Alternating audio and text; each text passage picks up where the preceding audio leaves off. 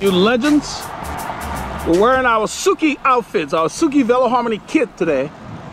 We're heading out to, we're almost at the ride start. Right up ahead there. That's a research forest. We're on Kirkendall. And we're going to be going to Richards, Texas today. We got a few people that clicked and said they would be joining us.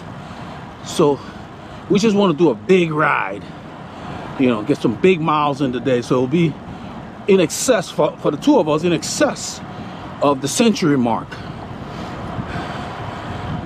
Let's try to get through this light. Nope, we're not gonna make it.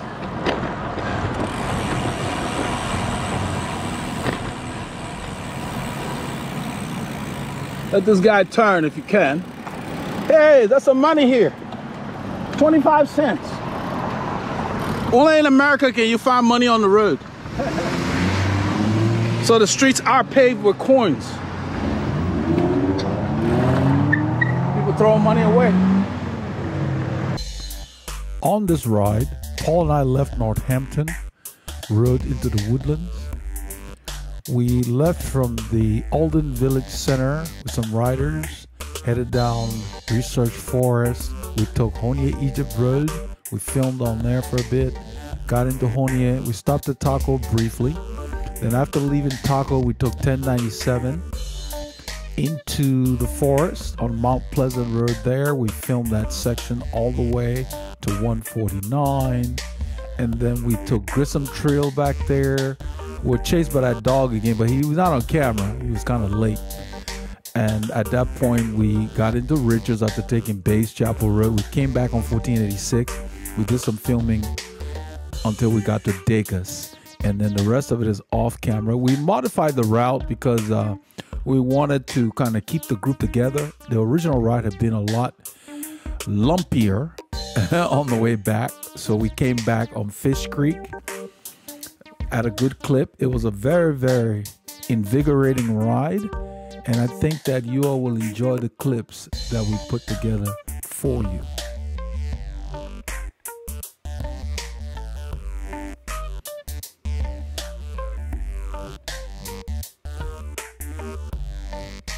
If I'm not mistaken, I think that's the Laura song in General Hospital. It is. Yeah, that's what I was telling you. I said, bingo, you're right. That was, that's General Hospital. It was a soap opera. We're talking about Luke and Laura. There's a song called Think of Laura. Yep, that was it. The character, the guy was Luke. Laugh, don't cry. The character was Luke that Laura was married to. She'd like it that way, or she'd want it that way.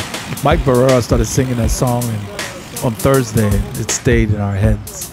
Because Laura's riding with us. Okay. So yeah. He brings that up. Yes, sir. That's your road, man. I figure you're definitely going to be here. I do like that. He's asking if we're taking Honea-Egypt. It has a lot of character. We're going on Honea-Egypt Road. It has a lot of patina. You got to put your head down. A little bit of this section here. Get you on. We are on Honea-Egypt Community Road. This is the section of it once you break off of Fish Creek, which is also called Honea-Egypt up to this point, and they call it Honea-Egypt Community Road. And this will stay on this the whole way into Honea. Mike Barrera is pulling. We've just reached the open road.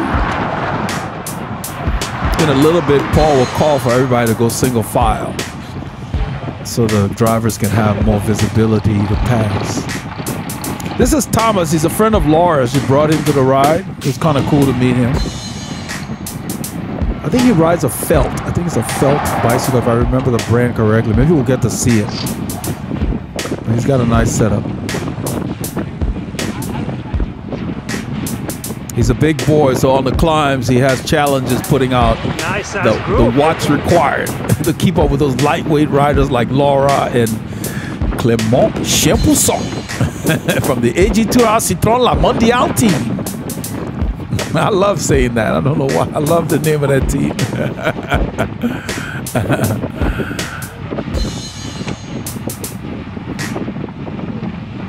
You can hear the wind that we're dealing with.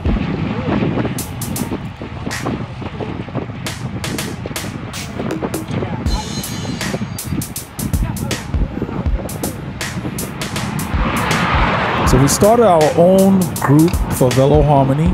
Hey We guys, set let's up- do single fire. Car back. Car back, Paul's calling for single file. In a little bit, everybody will kind of line up. It helps them see around us easier so they can pass. The road's not that busy.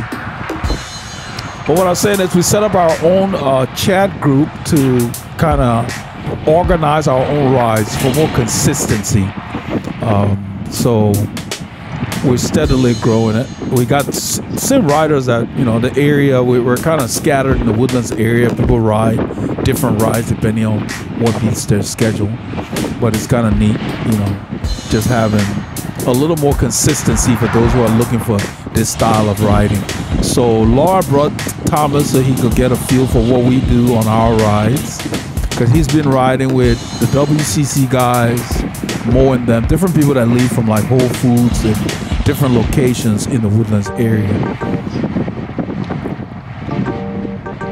But he's not used to the distance we're doing. He said that his longest ride was probably 80 kilometers, which is about 50 miles. And this ride was scheduled to be like 95 or something. We're going to Richards, Texas. So it's almost double what he's used to.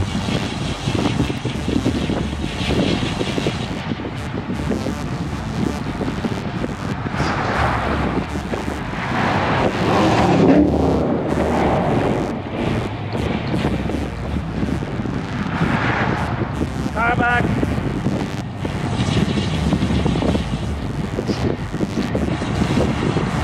Passing. I'm sitting on Mike Barrera's wheel right now. I'm staying really close. You can see how low my heart rate is. I am making sure that I expend very little energy. We're going downhill right now, so I'm really not even pedaling.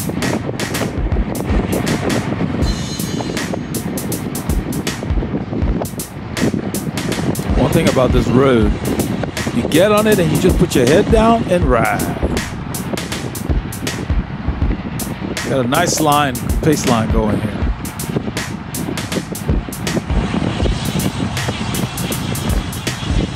It's leveled off.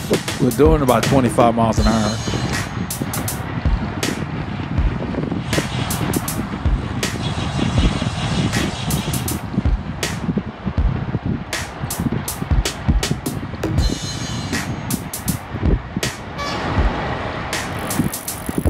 Just holding a steady pace. So even though we're moving at a 22 right now, but by sitting in the draft, I'm like at the bottom of zone 1.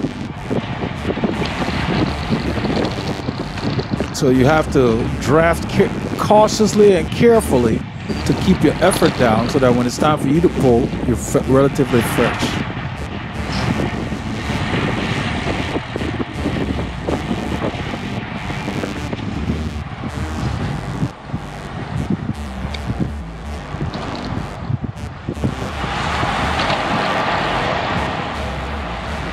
That's Thomas. Says Laura. California. CA. Good morning. And she's a Texan now.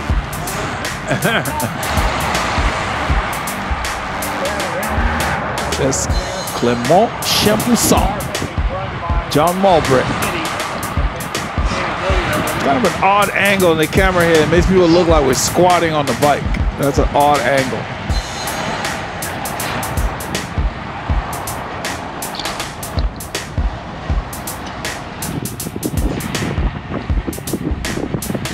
Get that bubble effect from that wide angle lens.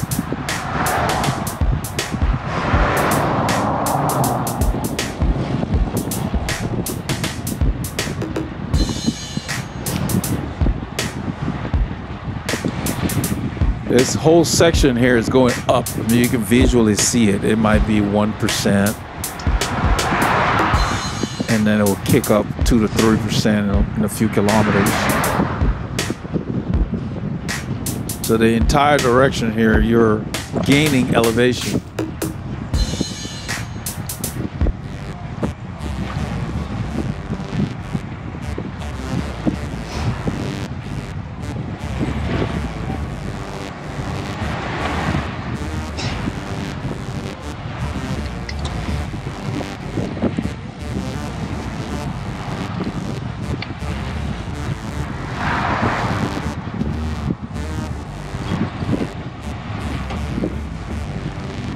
So just a steady rhythm. You can see my watts are fairly low. And that's the idea. If you're going to be sitting in, keep the effort minimal.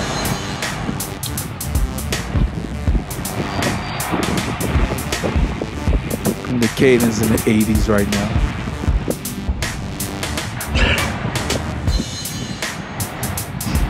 Car back.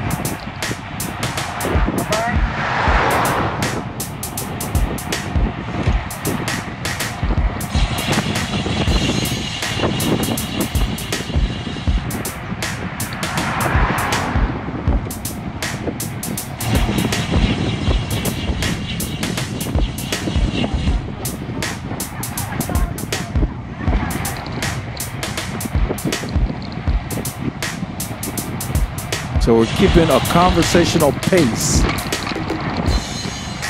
So even though this road's going up, Mike Barra is keeping things calm, keeping the effort fairly low. Because this is like a building ride. You're building aerobic endurance, building those capillaries and the oxidative capacity of your body. Guys, single file, car back. Single file, car back.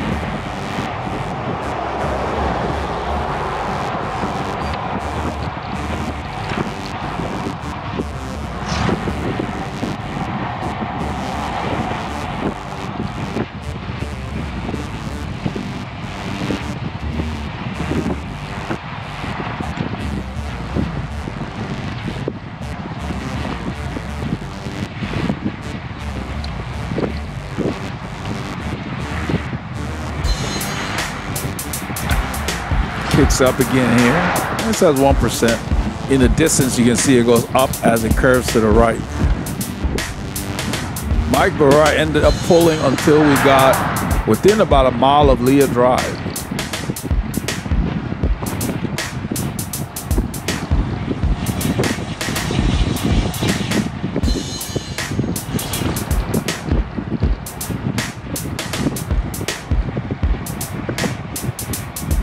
So by sitting at the front at a lower intensity for a longer period of time, you end up doing more work.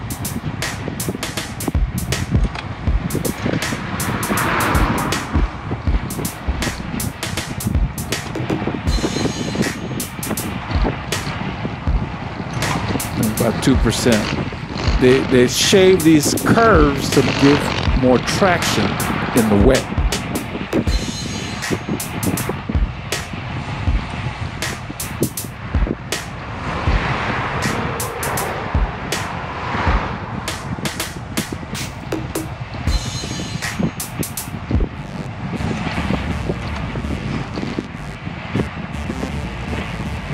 It's a good shot here.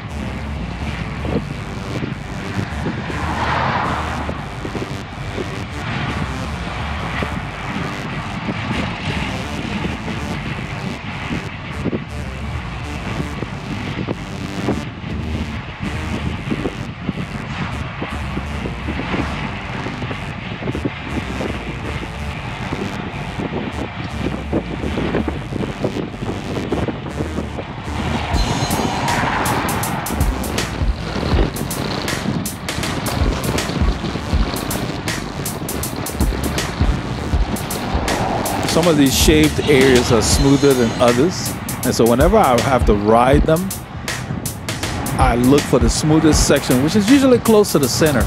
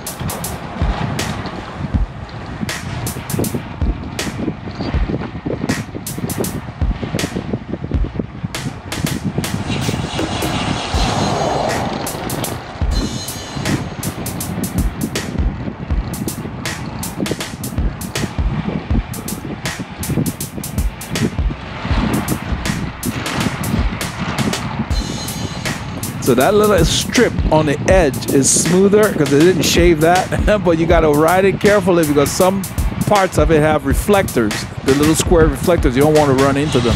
It's uncomfortable. They're like mini speed bumps if you do run over them.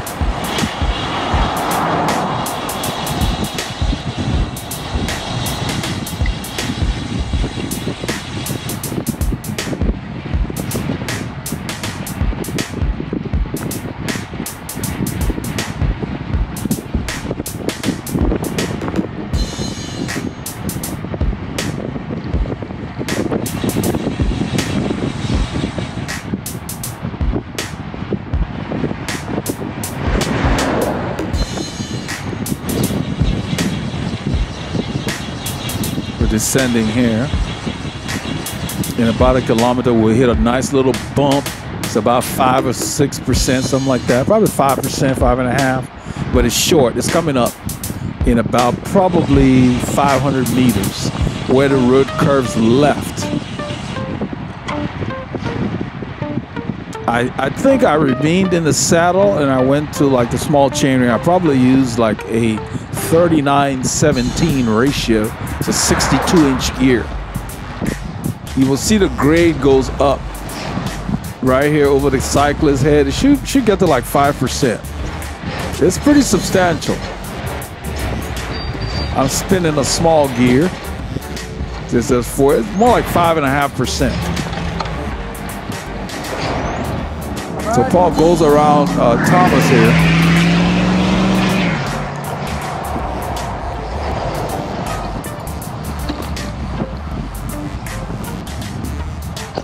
We're keeping things steady. We just kind of rode that climb. There were no attacks or anything. When we're coming back, we attack the climb on 1486. This is a lot of fun. So Paul rides back to the back of the bunch.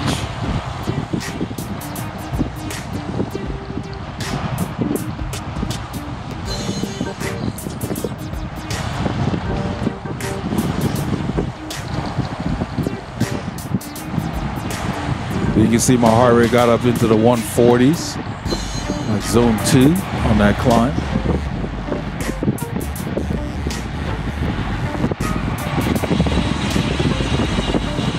So Thomas, knowing that he needed to put out more watts to hang with the lightweight folks in here, he just went ahead and stayed within himself. He let the gap open and he caught back up on the downhill, because on the downhill he has the advantage.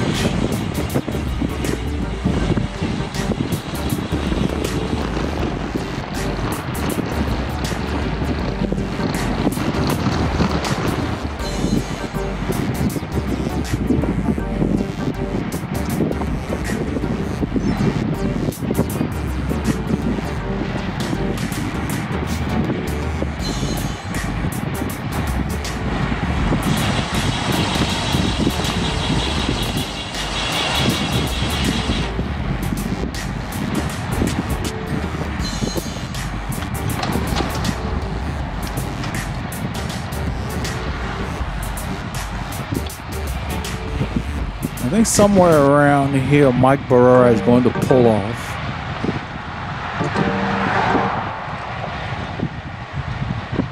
The road starts to go up. It's a gradual grade all the way to Leah Drive, then it kicks up.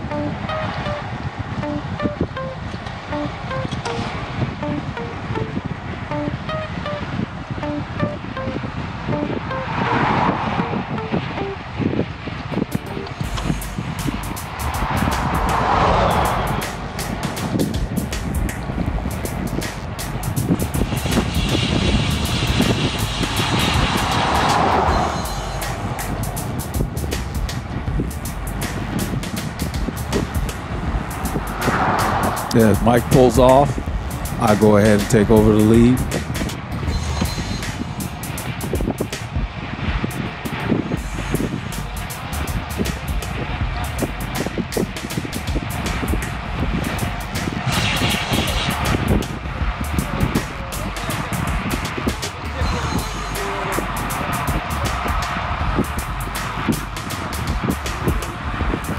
Mr. Barrera. All along that. Yes, sir. Just tickling a larger gear over. Good pull, man.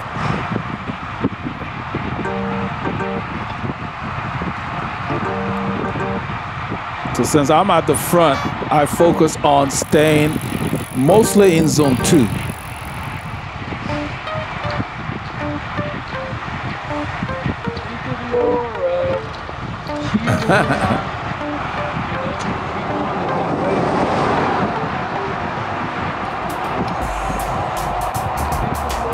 And this is Leah Drive. This is where it kicks up. Every time I see Laura.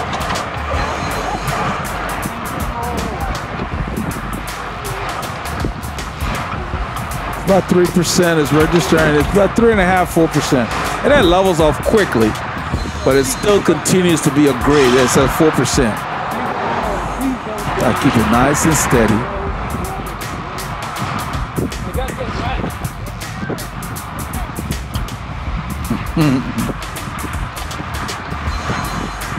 Gotta get the words right. I was saying the wrong lyrics.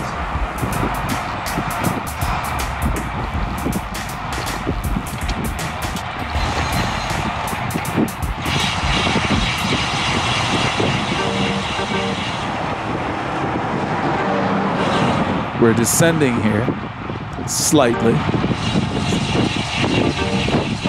Yes, that's -1. I'm just trying to keep the effort consistent. So I'm going through the gears, shifting up.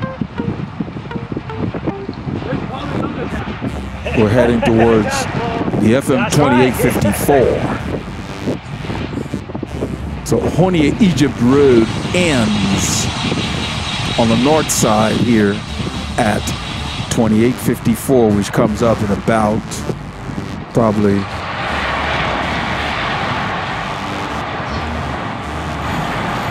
I would say probably a kilometer, a little less, about a half mile.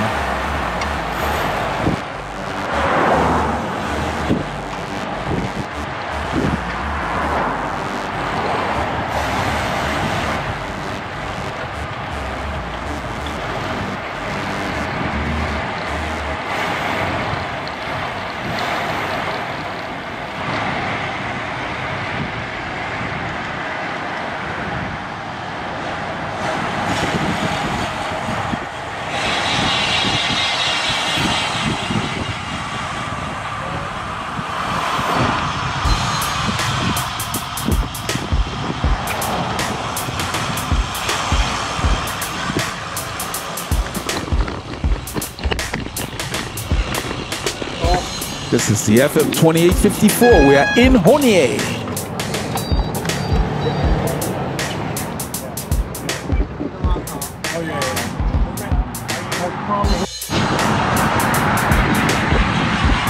At this point, we've already stopped at Taco.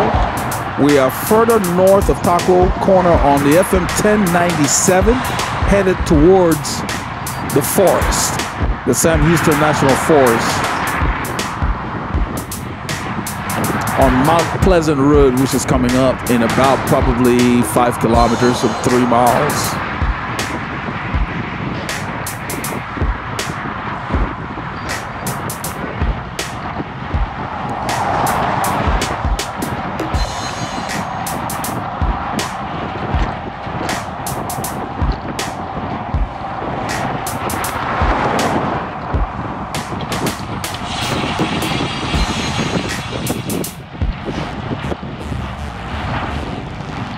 Going over where the bridge meets the road. They always have a lip. They don't join them real smoothly all the time.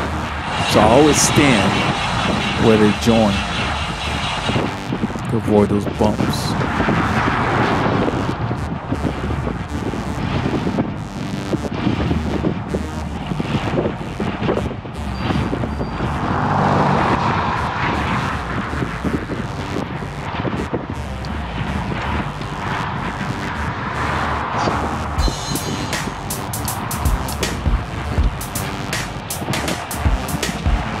So the benefit of riding with others is that I'm sitting in zone 1 at 18 miles an hour. I'm just feathering a large gear, not really working or doing anything, just kind of rolling the gear.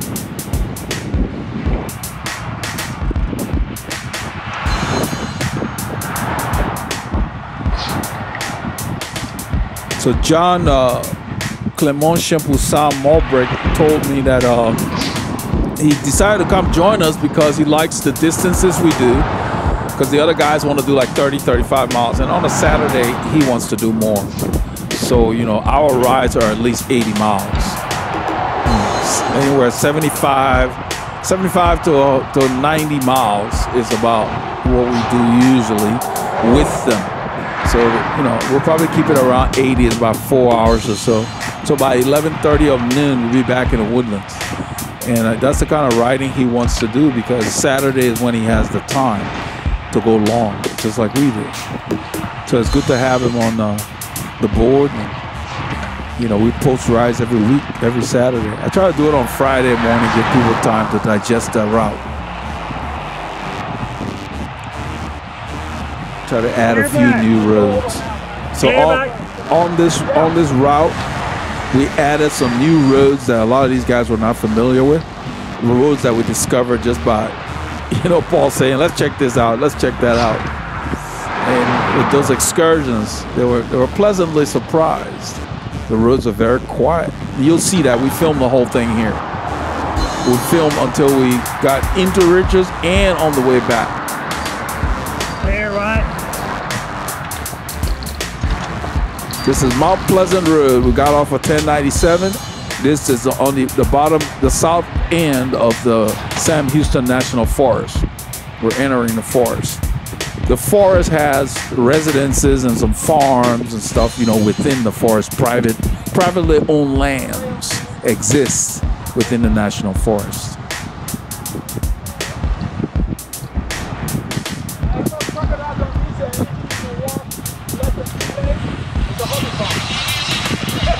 Yeah, Mike was talking about how big this thing was, and I told him, I said, in Crocodile Dundee, the character played by Paul Hogan said that anything you can walk in the territory in under 3 days is a hobby farm, you know, because they have vast, wide areas, you know, out there. People have huge properties, so it's like just messing around. Because Mike loves all the open spaces out here. So when you've come from a congested area and you come to an area that has a lot of space, it's very refreshing. And you don't have to go very far by bicycle to experience that.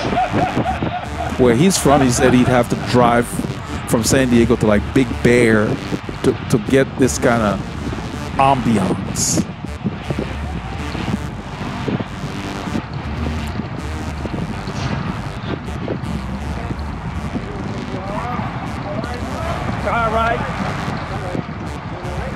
Yeah, the guy's pulling out his driver. He's going to end up going ahead of us, which I thought was cool, because there's no point in him waiting and then coming past us again. So that was good.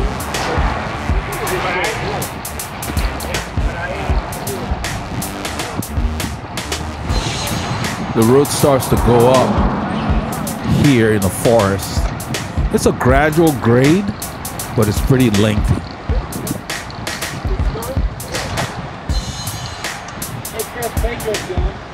No. Suddenly you're Robert.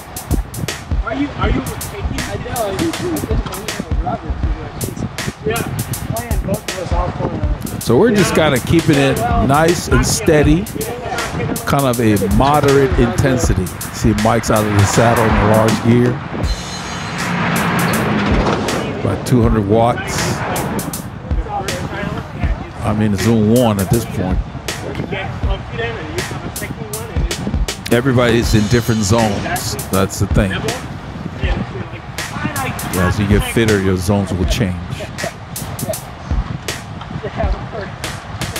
You gotta walk before you can run. This is the kind of riding that builds long-term endurance.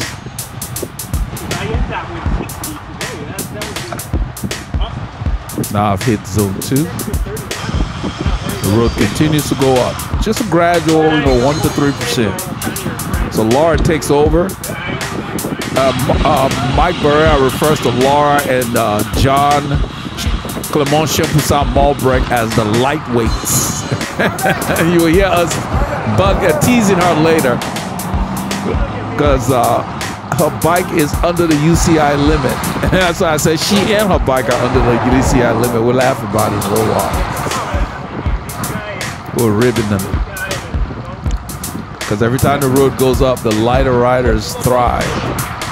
They don't have to put out as many. Their watts per kilo is lower.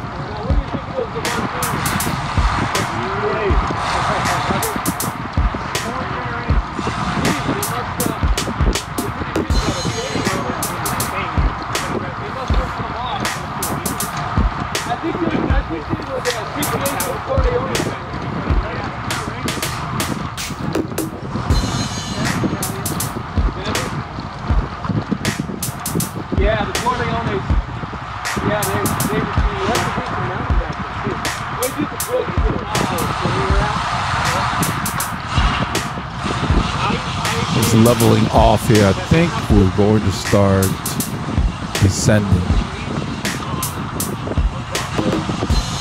Yeah.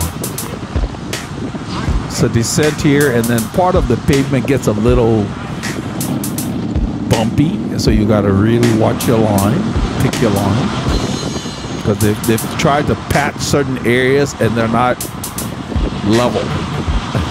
It's like whatever they patched, chipped up and peeled away. Right around here, you see that? So I'm staying near the yellow line. Seems to be the smoothest spot. It's out of the yellow line or the white line in that section back there.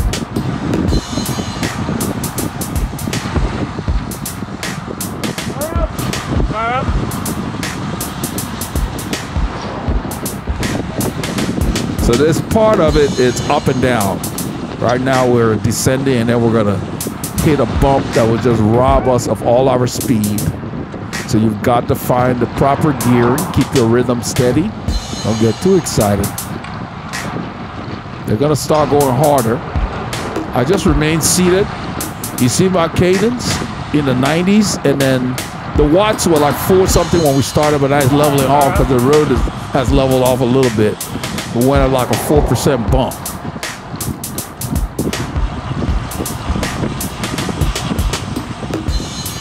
I'm making sure that I expend very little energy. So even though we did that climbing back there, I'm still in zone 1 because we're descending again. That's the benefit of building your endurance over time. Your recovery is pretty much instantaneous. My heart rate continues to drop. And we're gonna go again.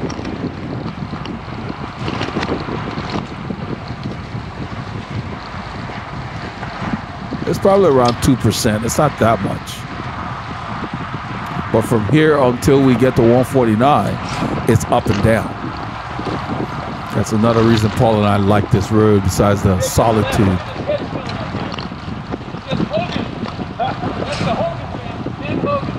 Yeah, Mike's telling me about some headstone in a cemetery. He said one of the tennis greats, the Hogan family. I never noticed it, but he pointed that out. We're going to get to it right there on the left by this sign. There's a cemetery there.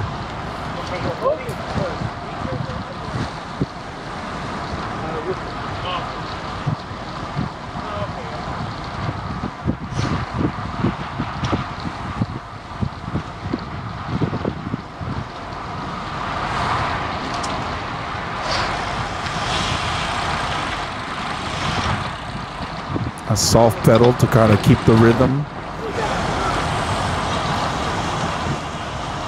I like to keep my legs turning as much as possible.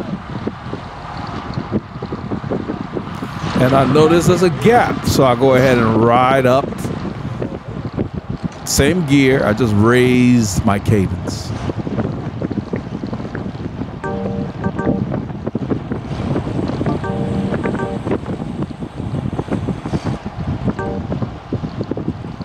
Laura just kept riding. She's a lightweight. She thrives in the rollers. And she just kept her effort the same. She wasn't really trying to pull away. But you know, Thomas has to put out more watts, so he didn't want to do that at that point. In a few kilometers, we'll start waiting for him because he starts to fall off the pace. This is a little further than he's been before.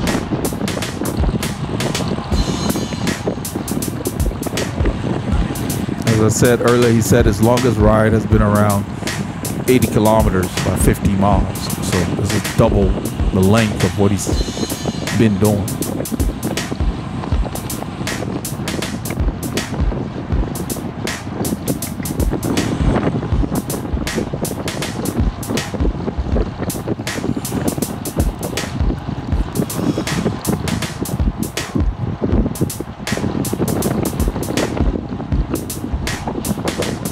I have to get down low because Laura's pretty small, so get benefit from the draft. We turn left and this road will kick up.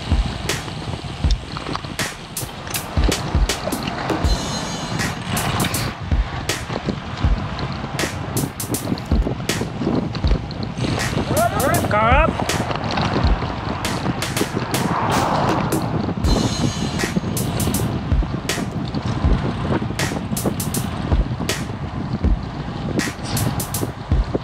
These little grades right here in this section, they get up there sharply. It's like it's really odd. There's no gradual change.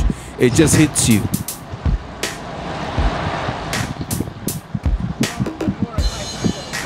There might be between 4 and 6%. We've got at least a couple in this stretch.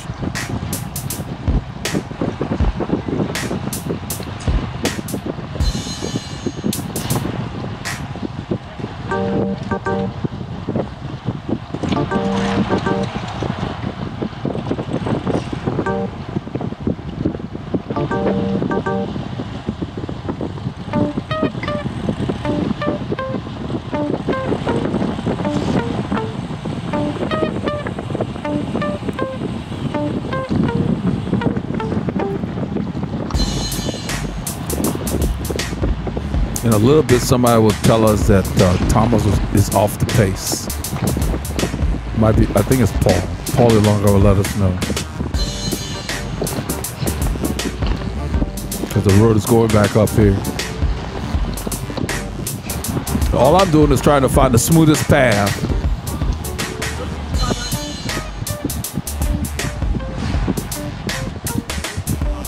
Hey guys, we're losing Thomas. So I'll just go ahead and back off.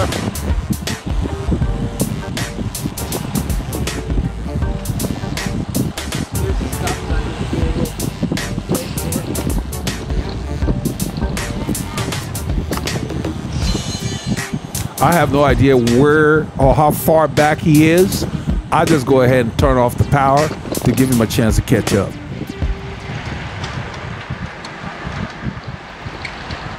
So even though these guys, the John who is in front has said we're losing Thomas, he comes around and keep riding. So you said we're losing Thomas and then you keep riding. Laura, you brought that guy out here to do what? To leave him in the forest? I'm messing with Laura. That's her buddy Thomas. I like 138 kilograms with my bike included. And she's what? She's under the UCI legal limit. Thomas says he's 138 kilograms with his bike included. I said, well, Laura's under the UCI legal limit. She and her bike.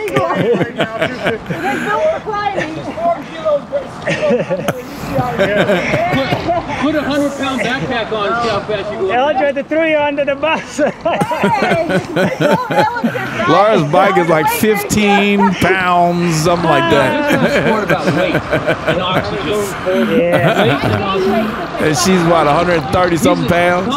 You know, bunch of lightweight riders flying up these climbs like a bunch of squirrels.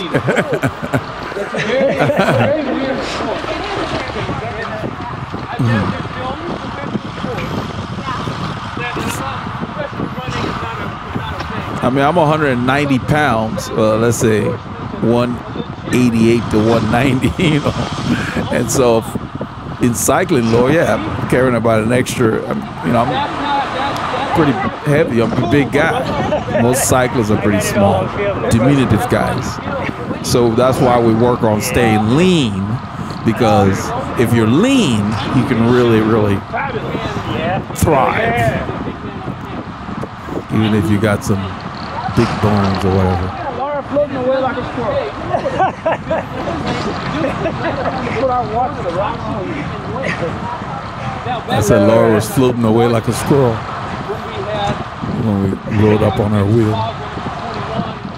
That's true. You told me something on Pleasant messing around. You got to get out of the saddle and you got to muscle the bike. Nice and quiet in the forest on this ride. It's always quiet here, but usually you get a car now and then, but we didn't get much. This stretch was good. Yeah, Mike Burrell talked about how Mercs and them used to climb back in the day because they had higher gear ratios up those mountains. They didn't have all the 10 speed, 11 speed, all that stuff we have. So they were using like probably a 42, you know, 21 or something like that, you know, climbing this mountain. You had to get your body into it. It feels better when you move your body like that. So they worked, they did the best with what they had. That's what I'm talking about. I don't know if it's on camera, but later on Johnson Road, I think it's off camera, I started to do the same thing. It actually felt pretty good climbing in a big gear, moving your shoulders from side to side.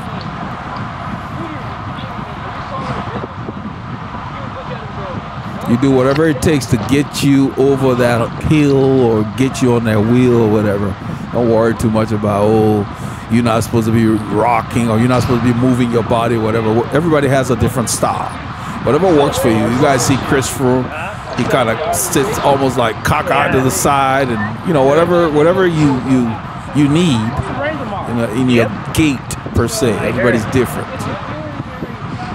Don't try to mirror other people. Just do what comes naturally for you. Find your own cadence, and then try to work with that and improve it and use it when you need to. You need to be able to do all of it. Low, medium, high cadences, all of them. So right here we encounter a bunch of cars coming out of that neighborhood, so I tell Mike about the neighborhood. This is the busiest I've ever seen Mount Pleasant, ever. Well, there's a neighborhood back there. They didn't have them around. Yeah. The neighborhood to the right. Paul and I have been back there. Really? Yeah. Doug shot to the dead end. Huh? Doug shot to the dead end. Yeah, it is, but there's a big lake back there. Oh. You can ride around the lake, yeah. Paul, you have shoes to match that, man. There's a big neighborhood back there. There's a community. I know. Thank you.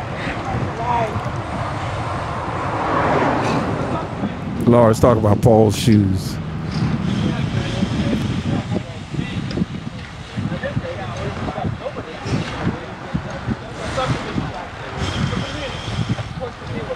You good, man? Yeah, I mean, I'm just low on the lines. Yeah, it's understandable. I weigh 120 kilos. Yeah. My biking bottles and stuff is almost 10. So 138 kilos of that is so much different than you. You know? Believe me, I mean, I've lost about 20 kilograms since I started cycling. I was 195 pounds and I went vegan. And it dropped to 162 now. Yeah. No, I mean, I've dropped 20 kilograms already. Yeah. Yeah. I don't want to lose it too fast. I'm trying to build strength, you know. So. Yeah.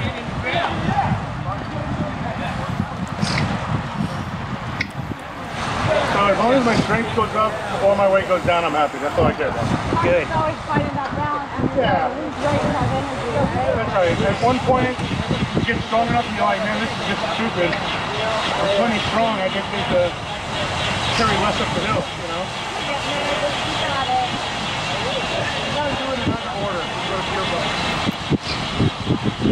Yeah, it's not easy losing weight. I think it's easier if you just make a lifestyle change.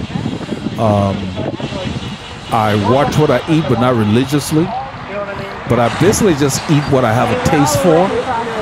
You know, I don't eat a lot of fried foods and all that stuff. I just didn't grow up eating that. I like properly cooked meals, you know. So I eat a lot of rice, a lot of noodles, potatoes, the starches. That's what I need for cycling. That's why I. You know, so I don't believe in these no carb diets and stuff. That's too low on energy. I need a lot of energy. I need glycogen in my muscles. So I eat, but I eat high quality stuff. So these guys are trying to decide they're going to continue, these two. At this point, I'm up ahead there. I had already told them bye because they said they were leaving here, and then they changed their mind. I did not know they were with us until I saw the clips, because I stay at the front because I wanted to get a good workout on this stretch. You're tricking me, I know. It's like I was telling you, it's like the first kid that behaved perfectly fine, and you said, okay, you know what? We should have another one. And the second one is coming directly from the hell. Yeah. It's the sound of the devil. Yeah. And you're like, damn it. No, we have a good pace. So I don't know they're there because they were supposed to turn left at that turn on. And so I'm just pulling. Double it, not smarter, but it's true that we're going in a good pace. It's all on your mind. Just forget the miles and just ride. I mean, it's a beautiful day. Yeah. That's it. That's it. It's supposed to rain tomorrow, right? I know. Yeah. So we're not. Yeah. Get it out of the way. I think this stretch is like slightly downhill to flat. I'm settling into a rhythm. The watts are low. I think we've got some favorable wind here because we're doing 40K, 25 miles an hour in zone 1. We've got help. The terrain and it's descending. It's because we don't have too much wind from the back.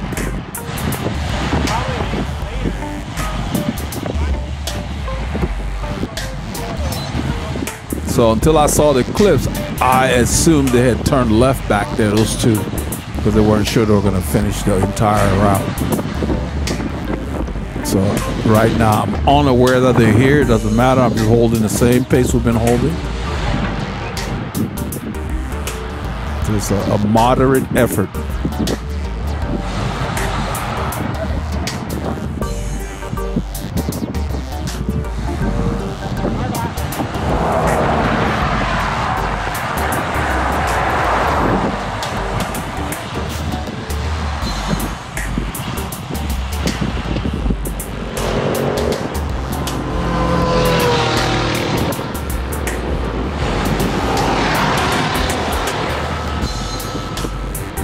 So this 149, if you stay on it, it will take you directly to Richards. In about 10 kilometers or 6 miles, we will turn right and take the roundabout way, a quieter way to get to Richards, which is more interesting. It adds more kilometers, probably about, I would say 5 or 6 kilometers maybe. But it's just better than staying on 149 and just have these cars zooming by. The other route is definitely more interesting. It's great for conversation.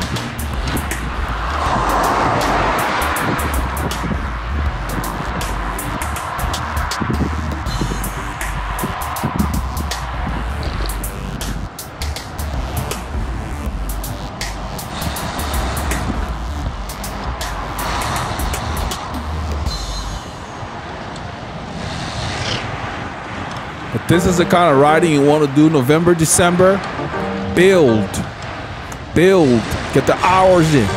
Come January, you can fine tune depending on when your first objective comes into play. But you need to shed the weight in the winter. Maintain the fitness from last season. That's another reason Paul and I always sign up for the Festive 500. We start Christmas Eve to New Year's Eve, Rafa Festive 500.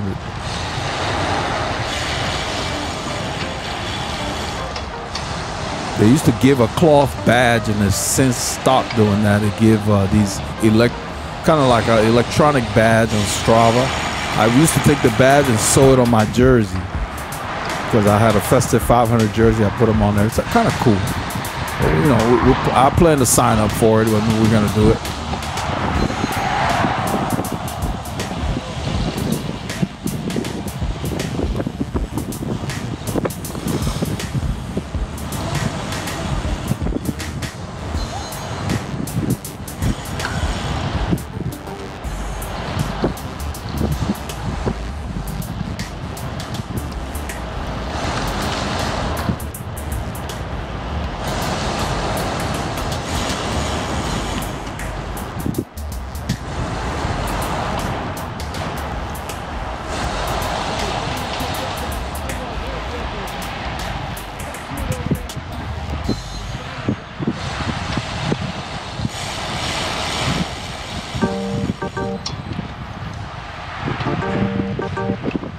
Car back.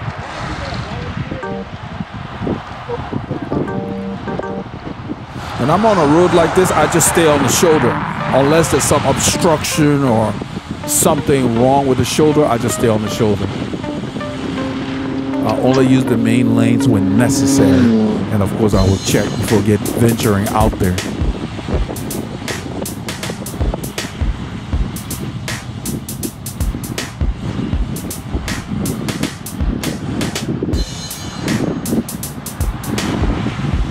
So when the road goes downhill like this, I go through the gears. I'm still pedaling. I shift up to keep my rhythm.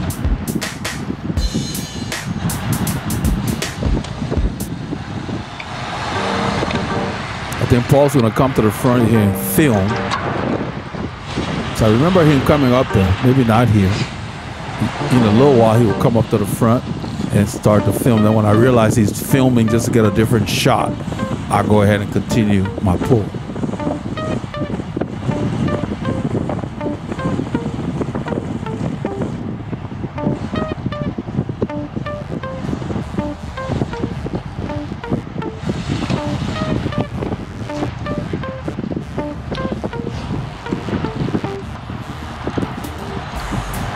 The road's going up right here.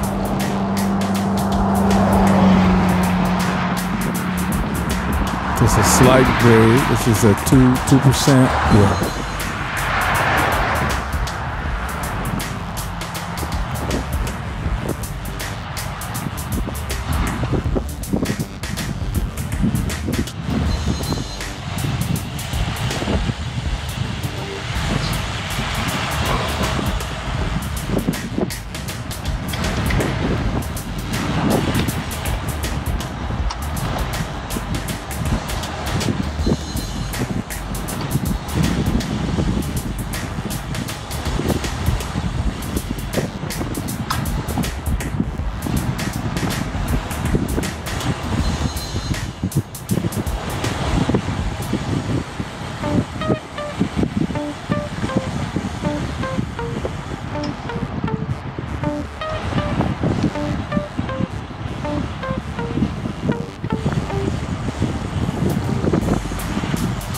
The road continues here flat, slightly down, it's flat. So it's just like riding on flat terrain, then it will kick up periodically. So all I was doing was shifting one gear, let's say, lower if I needed to. Not much. It wasn't that much of a change.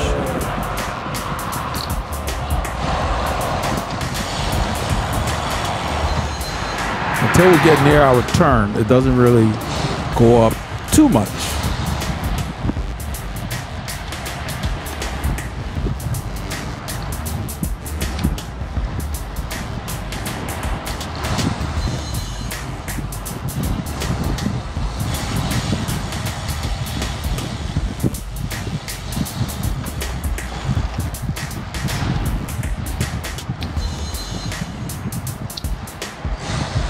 It goes up just a bit here. Usually I would just downshift, keep my rhythm.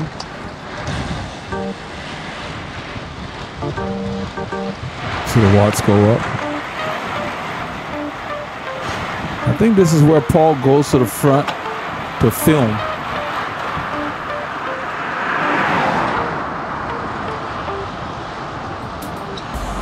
So I see him coming up and I'm like, I don't know if he's coming to take a pull or not. So I'll just watch, and then in a little bit, I see him turn the camera around. Then he's gonna raise the camera. And I said, oh, he just wanted to get a different shot. So I will go ahead and lead the group by him. I looked at my mirror, it's clear, so I'll go ahead and lead the group by him.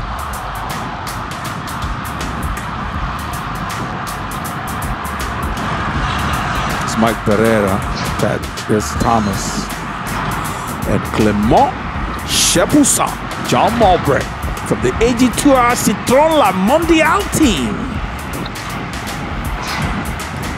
There's Laura coming through from California. Rolling through. Mike Barra calls her a lightweight, and then he calls John also a lightweight. So every time the road goes up, they attack.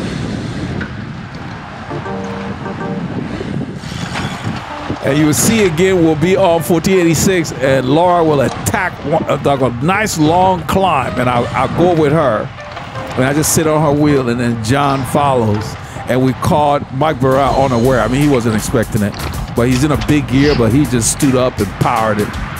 You know, that was kind of interesting. So, you know, you got to be careful going with these lightweight riders. You got to make sure you're feeling good and make sure you can recover. Our thing is once we go, we don't back off. We just keep riding. So we ended up riding, and then Laura drifted back to wait for Thomas. And then they rode together, and we end up regrouping when we got to Dacus.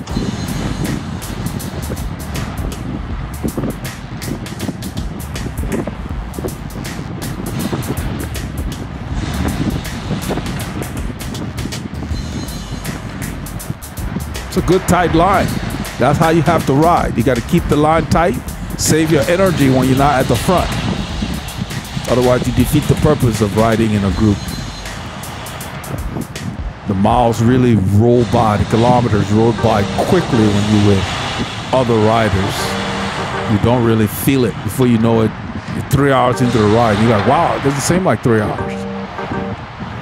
You don't need a lot of riders to get that feeling. 1 or 2 is plenty. Just, you know, being able to have the conversations. You'll see us conversating while we're riding when we get on the back road off of this highway and also on Taliaferro.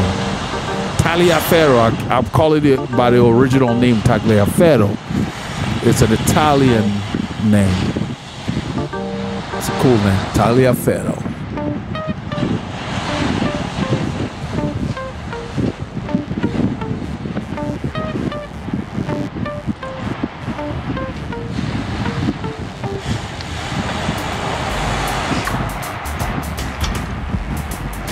I believe that's 1375 we just passed. That's a chip seal road. I'm going to take Mike Barra on there on another ride. There's a road called Osborne Road that hits it. I don't think he's been on that one. Just to show him, he remembers all these roads. He knows the roads better than the local guys. You'll hear Paulie Longa mention it.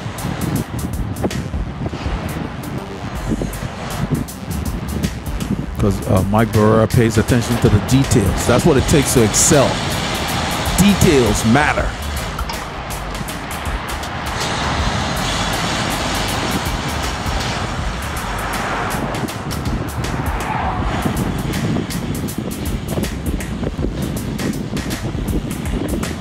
The road goes downhill here. I'm not coasting, I'm riding the gears. I go through the gears and I keep it rolling.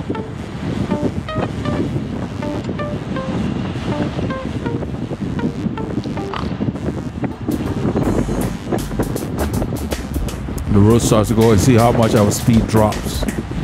We went from about 27 to 20. It's kicking up. I think this is where I'm going to stand out of the saddle. I believe we're approaching Grissom Trail, where we're going to take a little roundabout way to go to Richards, Texas. And these guys are going to go straight because they're going to turn on Bethel to come back. This is a grade the whole way here, between 2 to 3%, I think.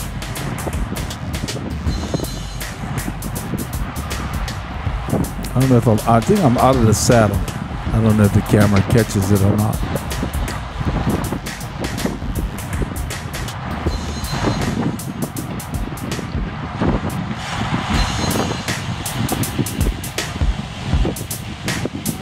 Yeah, this is where we turn. On Grissom Trail. All right, take care. It's a little jig that will take us to 1791, which on the south side of 149 is known, the west side of 149 is known as Bethel Road.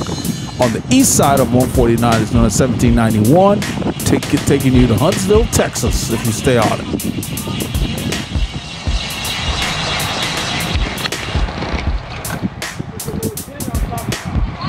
That's what Laura said. This is the little jig I was talking about. She said she likes it.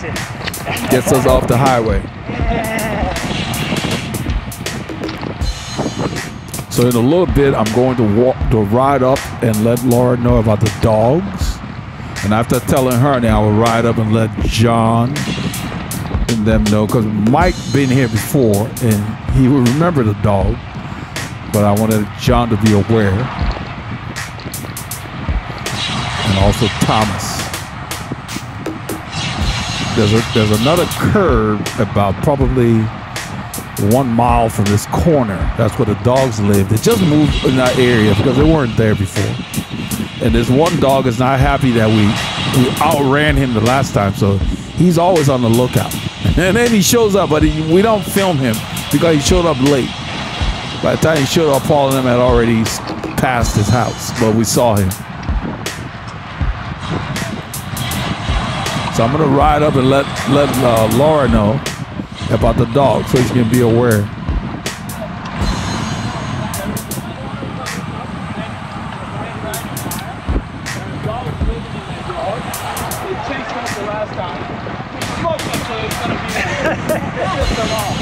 I told her, I said he's pissed because we beat him. So he's gonna be waiting for us. There's a corner coming up in about a half mile. About 800 meters.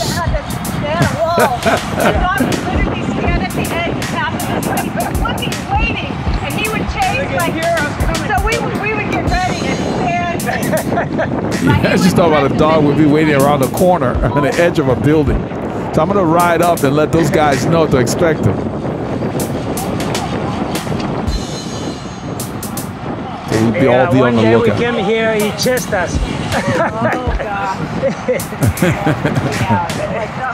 That's okay. He's a diehard. He comes this way.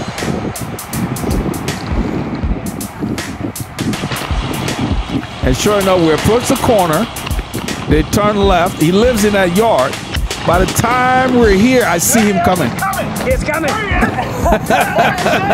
And we pick up the pace. He never made it. He was late. The same brown dog. I wish we had the chance to film him. He came, he didn't break stride. He went under the barbed wire. He doesn't come on the road. He stays in the grass and races you. He's the only one who chases. Yeah, 3 dogs. Yeah, he doesn't even break stride. He goes under that barbed wire. Yeah, Laura saw him go under the barbed wire at speed. He didn't even slow down. Yeah, there's another dog that lives here, a tiny one. He always stands here, but he's not out today. He stands, a white one, he just stands on the grass like he owns the place. These dogs. I know the dogs better than I know any owner. Yeah, you get to know the dogs. He's the youngest and the dumbest of the dogs. He's the only one that chases. He's the only one that chases. The other 2 guys didn't care. Yeah, there are 3 dogs and the other guys don't care. They just look at us like whatever. And that guy he's full of energy. Yeah, Mike is saying if that was a wall, oh, shoot. We'd have to work hard to get away from him. We'd have to sprint up that climb if it was a climb, if it were a climb. This road goes up right here. And we're going to Gap Thomas. He realized we were already gone. I saw him. He was late. Yeah, Mike didn't see they were already up front. They had already turned. He was just there getting their gate. He was late.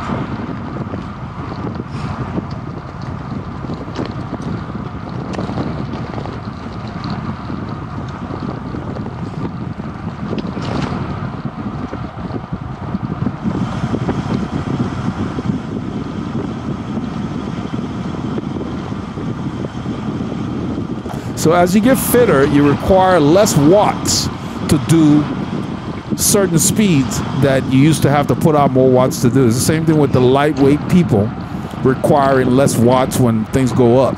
As you get fitter, your body gets stronger, you get more efficient and all of that. And you just start going faster with the same output. You know, of course, your position helps, being streamlined and so forth. But because as you ride, you get leaner. And so, you know. Easy, Thomas is breaking up. Yeah, Thomas is off the back a bit, but we figure we'll stop at the corner here. He'll be able to catch up. Right turn. This is 1791. The road went up and it just stayed. We're still going up. It's like a drag. Side of Bethel. After you cross 149, to these long climbs. it becomes a farm to market road. You stay on it, it takes you to Huntsville. Going to Huntsville? No, not today. I tell you, not today. Not today. John, are you concerned? John wants to mention we're not going to Huntsville. No, we're not. Not from where we started. It'd be too long of a ride for today. On Taliaferro. From the origin Taliaferro. Italiano. Yeah, in about a mile, we'll turn left. And we're going to parallel 149. It's a much quieter road. Taliaferro, right up the road. Quiet. A little beat up, but John's been living here for 15 years. Mike Bug and John, they live here 15 years. They've never been on this road. Yeah, the groups don't come out here that often. John just hadn't been out here with those guys he rode with. John said those guys like to do 30, 35 miles, and he needs to do something longer on Saturday. So he's with the right group. I like to go long on Saturday. So I'm explaining to him, I'm explaining to John that we're going to use this road to get us within 3 miles of Richards when we're done. And that way we would have stayed off of 149, which is busier and a lot, you know, a lot faster traffic.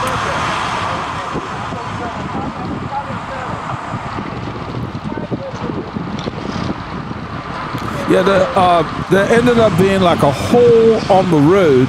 It's new because I've never noticed it before, but it's one of those where at the bottom of a slight descent, we're going pretty quickly, and I didn't see it till I was on it. But the good thing is no one hit it because everybody was reading the road. But it's one of those things that you have to know it's there because it just appeared. It's in the concrete, and you know they need to drop some fast drying cement in there. It's not that big of a hole, but it can even hurt a car, you know.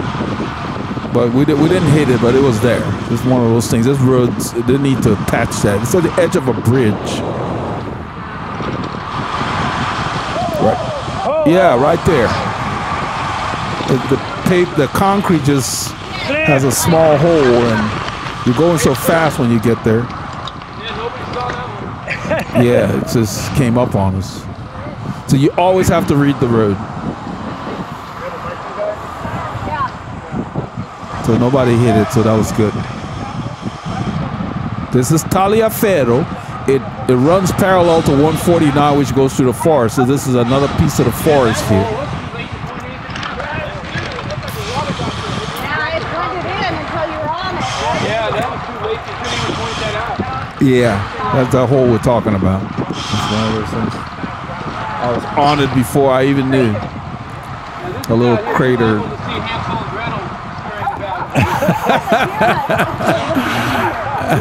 It's a fairy tales, you know, in the forest. Mike loves coming out here. In a little while, I'm going to come over on the left side because the right side is kind of chewed up on this road. Yeah.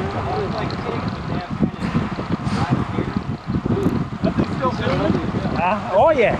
I'm capturing it. Next to the original, we partnered with put the other battery. Yeah, man. Some of them bumps.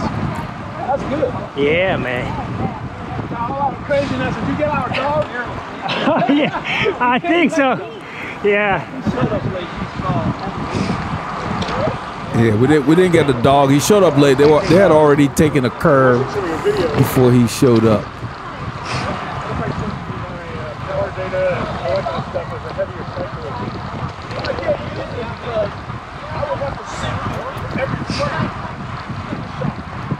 Yeah, that's Thomas. Thomas is saying that, how about using my power data to synchronize and show the perspective of a bigger cyclist or whatever? No, I told him it's just, it wouldn't work because he'd have to be in all the frames and so forth. Plus, watts per kilos, watts per kilos. I mean, regardless of what you weigh, you got to work yourself to do what you need to do to get over that hump. You're not ever going to be as fast as a lightweight person who is fit going up a hill because you're fighting gravity. Big improvement. So you have to pace yourself and work when the terrain is in your advantage. It's really a sport of oxygen. It's not so much brute power anymore. And save your energy to just kind of maintain on the climb. You know, we had a 12-17 rear free wheel, and we might have a 21 to put on in road races in the mountains, and that was it. I mean, you had to have some kind of brute strength. Yeah. But now with these tiny little gears, it's really a sport of oxygen. Yep. And lightweight, you know, being as skinny as possible, you know. Yeah. So, yeah, the sport's changed in that regard. The bigger, stronger men, they really don't have a chance in the Grand Tours anymore. Yeah. Especially since they have watered down the individual time trials in the tours. Yeah. The Grand Tour, you know, they're not longer, flatter, power time trials like, you know, Indurain's day. So, you know, you get 135 pound guys winning the Tour de France. Yeah. So, I kind of feel sorry for the bigger guys. Yeah. Yeah, the tour has changed. Of course, a bigger guy in our sport is, you know, 6'1" and 147 pounds. You know that. You know, in the cycling world, that's a, you know, in the World Tour, that's a big guy. You know, 147, 150 pounds. Yeah. Which is ridiculous because you know that's not the real world. For me, at 6 feet and 165 pounds, I'm obese. You know, I mean. Yeah.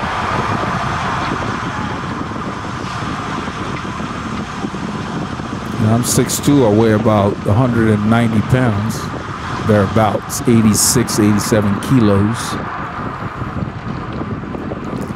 I don't think about it, I just work hard. I put out the watts, 700, 800, 900 watts, however long I can hold it. That's necessary for what I'm trying to do. You can only do that for so long, just the limitations of the human body. And then the Army-Navy game this afternoon. What could be better? Yeah, it was a heck of a game this year. Went into overtime, I believe. I think they had a couple of overtime. Ended up winning by a field goal. Army won by 3 points.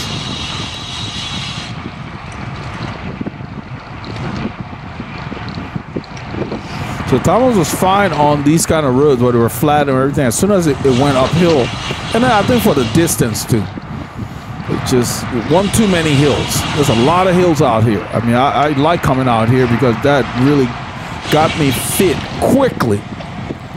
Just riding these and versus, and it's more interesting than just riding flat roads.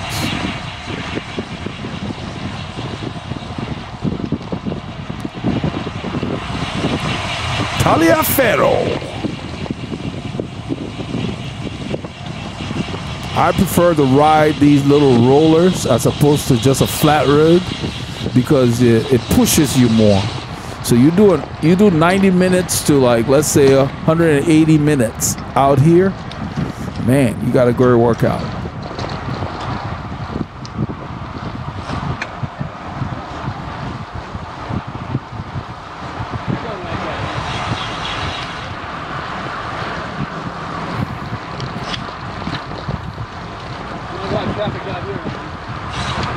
Ain't nobody living out here. Mike said, no, traffic out here. Ain't nobody, there's not many people out here. You got a house, a farm now and then. There was like one cow in this little fenced area as we went by here once he made the comment. He's not on camera. Just one cow. I'm like, you know, some people get these animals just for the agricultural exemption on the land. your taxes are lower if you running an agricultural exemption on your property, you know. So some people take advantage of that. Get a donkey or a goat or something.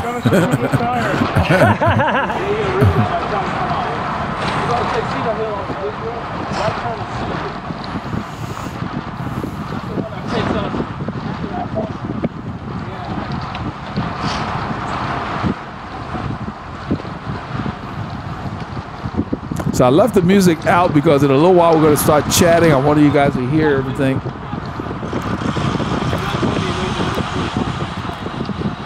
So we're just kind of riding along at 20 miles an hour and chatting. And it's not wind aided. You can hear the wind.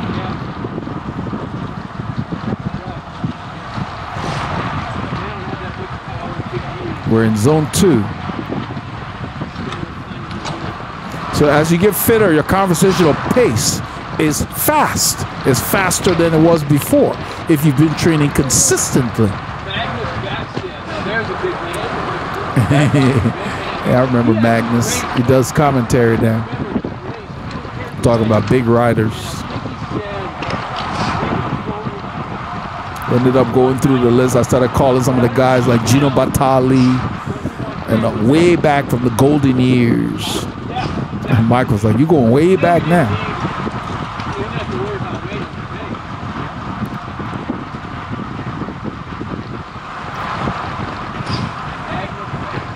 Easy the pace, man. We're dropping them out. Yeah, we got to use Thomas. the pace. Use the lightweight whippersnappers. You're dropping your pin, Laura. Yeah, the peanut gallery. You're going to hear the peanut gallery when on our way back. We're going to throw tomatoes at you. Who brings groceries to a speech? You know, these guys that go to speeches and they have groceries like cabbage, tomatoes to throw at somebody. On the way to the speech, you stop by the local HEB. Get some groceries.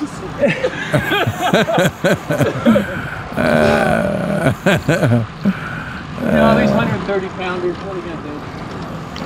I think John's like 140 something pounds. Laura's 130 something. I don't know. You know, like Laura, lightweight guys.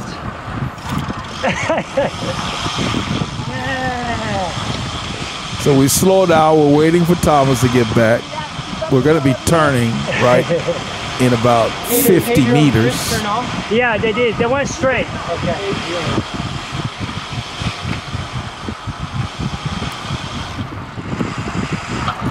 I'm going to tell him right turn. I'm back there. I'm telling him right turn. Yeah. This is Cedar Hill. A little jig. So bring us back to Base Chapel, which is straight ahead. But Have you been here? More interesting. It doesn't look familiar, no. Yeah. I don't remember this if I have. Nice road though. Yeah. I like it. It's quiet. We come and spend time over here. Yeah, definitely. Yeah. I do this road again. Yeah. No cars. Right. Just Smooth perfect. road. Oh yeah. Yeah, that's You know, not a on whole the lot other back direction, here. coming opposite, Yeah. it's a nice climb. We're gonna go down deep. He's talking about From Base this Chapel, direction. I believe. Coming this way is a challenge.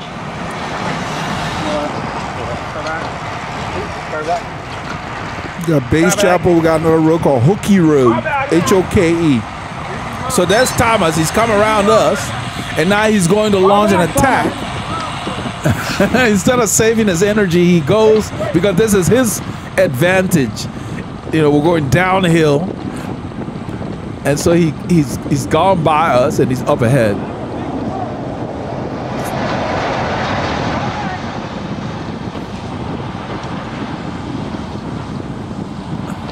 So once that car goes by, we'll go ahead and chase him down. See, I don't have the downhill guys. I got a pedal to keep up with you guys. The lightweight riders are having trouble. Oh, yeah.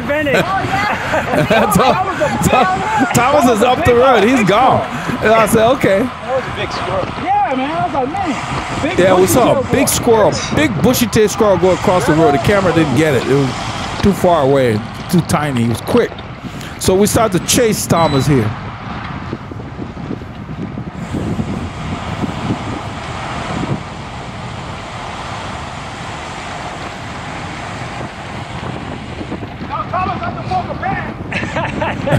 So Thomas not to poke a bear. Poke a bear means don't upset somebody. Don't poke a bear. That's a phrase from Mike Barrera. Poke a bear. So we start to ride him down.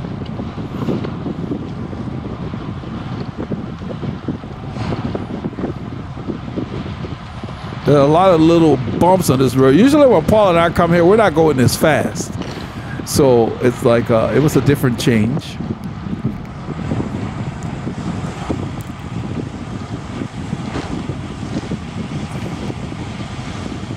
And in a little bit, I'm going to tell Laura to attack him. No mercy.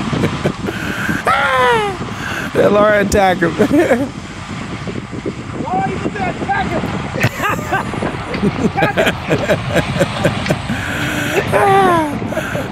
And because the terrain's gonna change, it's not gonna be flat anymore.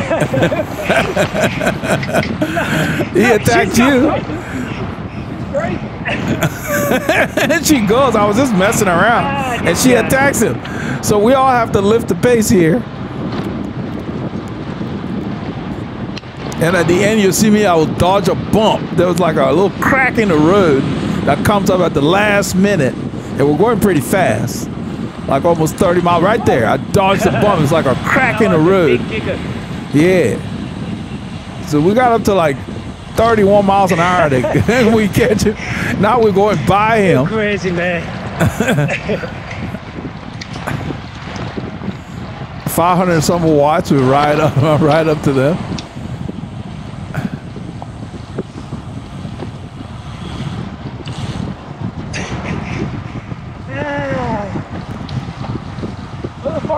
Crazy is as crazy does.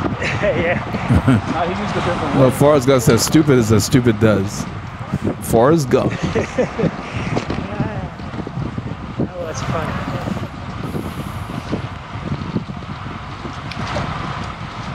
Bear Bryant says, who the hell is that? That's Forrest Gump, folks. That's one of those idiots. Who the hell is that, Bear Bryant said? Forrest Gump and the Bubble Gump Shrimp Company.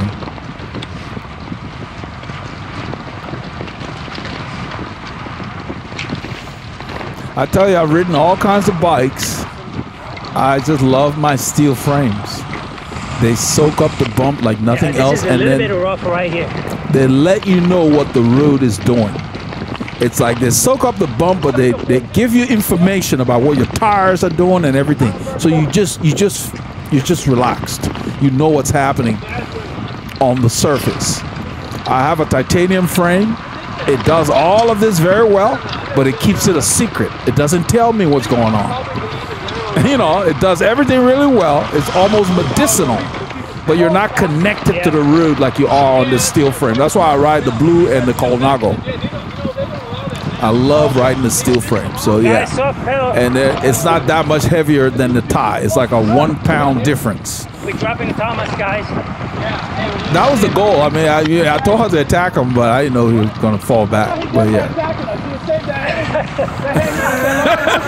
That's what I said. You should have saved that energy.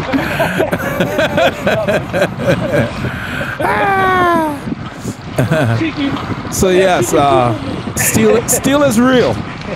Because I've had carbon frames. I mean, before I started the channel, you know, I raced with them. I had a Calfee, and after a while, it just felt dead to me. You know, it's different. They do things well, but they just don't give you any feedback. Not the kind of feedback I get from this steel frame. It's very comfortable. Downhill road? I said, hey buddy, there's your road, man. Go for it. Oh, I see. Okay, well, we need a win for it. I just wanted to get We need a win for it. I wanted to give him a running start. So Mike told Thomas to go back there. That's what he said. Yeah, it doesn't matter. We're just messing around. We're gonna regroup at the top of the hill coming up in the distance.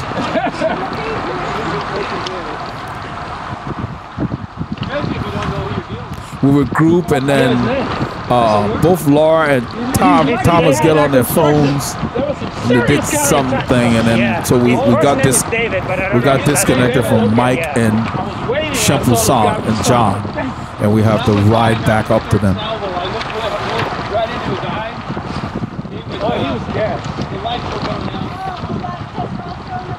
Oh yeah. Testosterone. Watching it play out and like, oh. He's the one that did it. He's the one started it.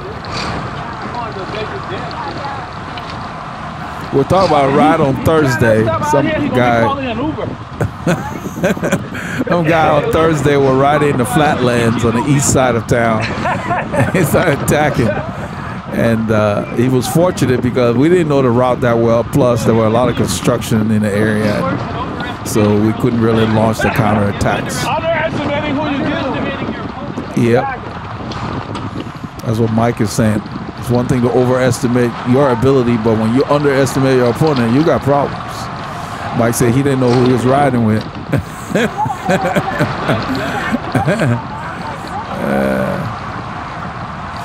We have a lot of riders in our area that just kind of ride around the woodlands, and they don't really want to deal with the hills out here or come out this far. You know, quite a few. So it's different when you bring them out here. The open road, there's not too many stops, and it's lumpy. Look at it. Look in the distance. That's about at least a 5 or 6% hill before we get to Base Chapel Road. It's just a very nice road out here. Shempleton sees it, and he's going for it. Now watch, Laura's going to go to lightweight guys now. Their terrain has appeared. So now all of a sudden they start messing around.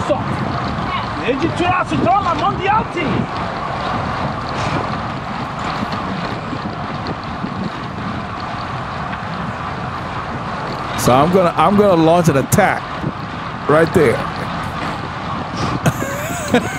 Look at the watts. I said, come on, Laura.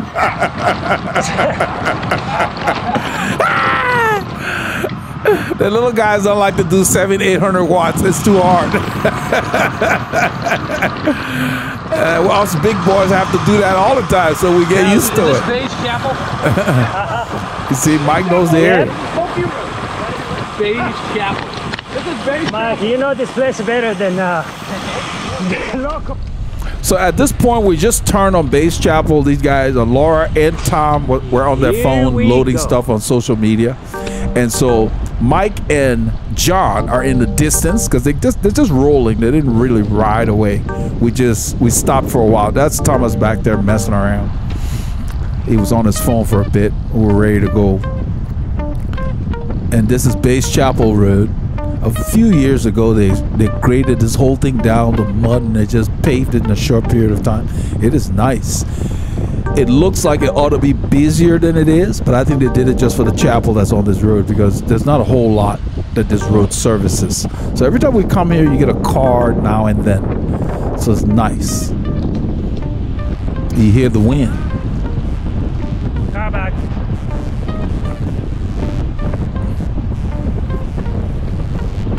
So what I was talking about earlier, in these conditions, a few years ago, I would probably be like maybe 150 beats per minute, let's say.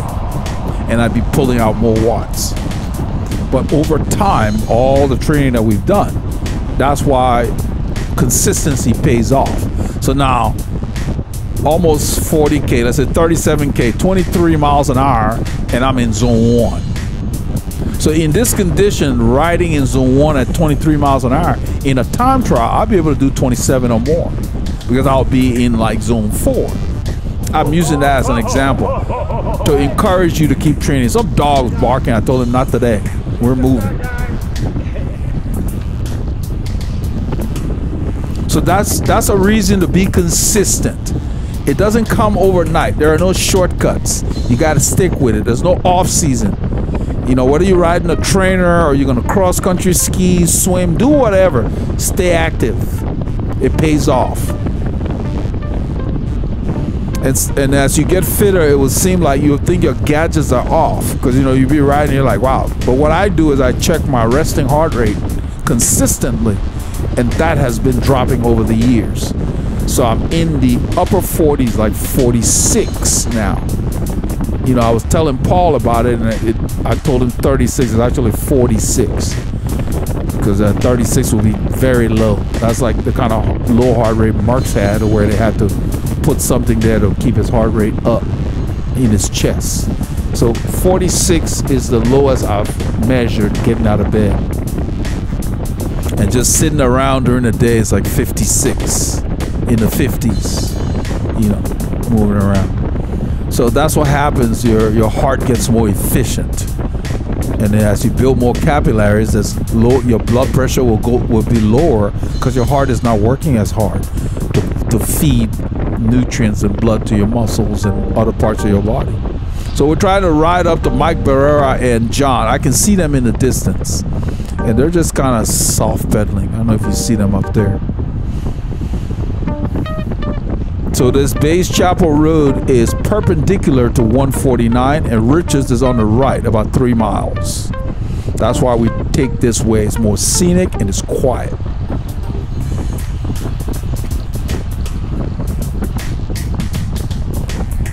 In a little bit, I'm gonna wave Laura up.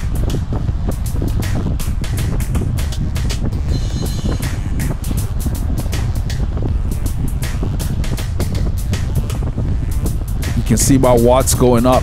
That's what I need to hold this pace on this climb. It's probably about 16 miles an hour, 333 watts. I'm in a small chain ring, probably in a 17 and a 39 in the front. We can see the guys right there in the distance. Yeah, Thomas is back there. So he did good. He did well. You know, this is a long distance for him, and this is. I picked this route intentionally because the elevation ended up being. Yeah, wave Laura up. The elevation ended up being like 900 and something meters, so almost 3,000 feet of climbing. For our area, that's impressive. It's almost the kind of climbing when we go to Whitehall, Texas.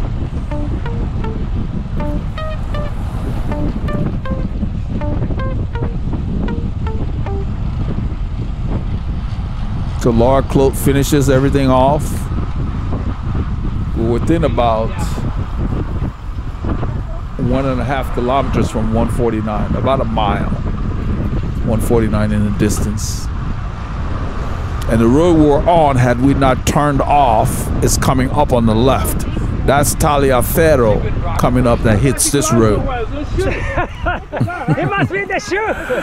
I said Laura's riding great because of her shoes. She got purple shoes that change colors. Michael Jordan's commercial. It must be the shoe, Mike. So we told Jose it's her shoes that making you ride well.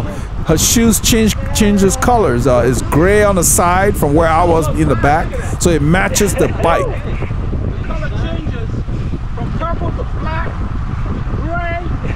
Wow. It looks good. So when the light hits her shoe, the colors are different. From here it looks gray, my brother. Yeah, I know. So the heel looked purple from where I was, but the side looked gray. And then when you get closer, the whole shoe is purple. So it's like she got different shoes throughout the ride. Yeah. Yeah, they look similar, didn't they? Yeah, Paul's got an extensive wardrobe, man. Yeah. Hey, man. Look who I'm hanging out with. Paul's got... He's always got it all matching. All right. This is 149. Right. Paul's the kind of guy who puts shoe trees in his cycling shoes. And he's right about that. I have shoe trees myself. Yep, he's correct. He's right about that. Shoe trees in his cycling shoes. When I got some of my new classic shoes, I put shoe trees in it to kind of stretch it out a little bit. Oh, yeah. Oh, absolutely. Yeah, cedar, too. It had to be cedar. Yeah. None of that plastic stuff. Nope. Cedar shoe trees. We have cedar shoe trees. Boot trees on my boot. Yep. Yeah. This is 149 headed north. Richards is about 5 kilometers up the road, about 3 miles.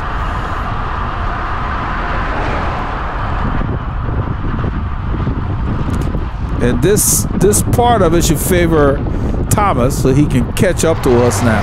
He should be able to ride and catch up to us. We just keep riding. We figure he'll catch up. Richards in the distance. Wow, look at those. I'm gonna ride up in a little bit and get on Mike's wheel. There's the animals hanging out in the pasture to the right, and Paul filmed them. It looks more impressive in real life. The pasture looks green. I know, I'm filming. The boys just hanging out looking at us. You know.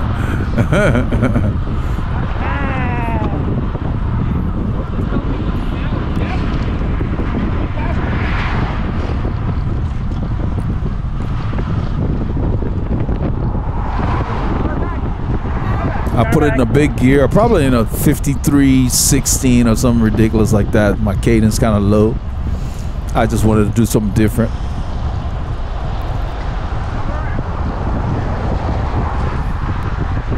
And, you know, the road's flat to slightly downhill.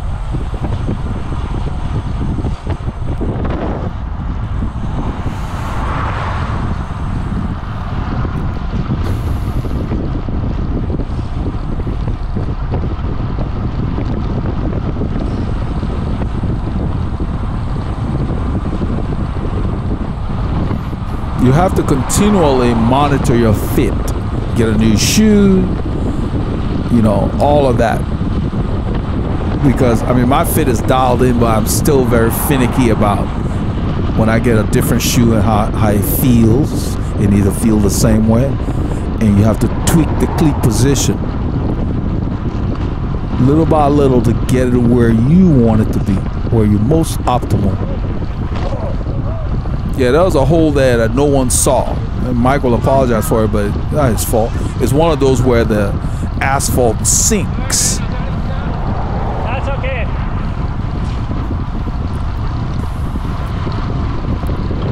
As I ride there, you see me on his side, I'm using my mirror. I know there's nothing coming. Whenever there's traffic and it's going to be busy or whatever, then I can move over behind him or whatever. But right now, with that mirror, I can use the road at will because I know what's going on around me all the time. I don't have to turn around to check.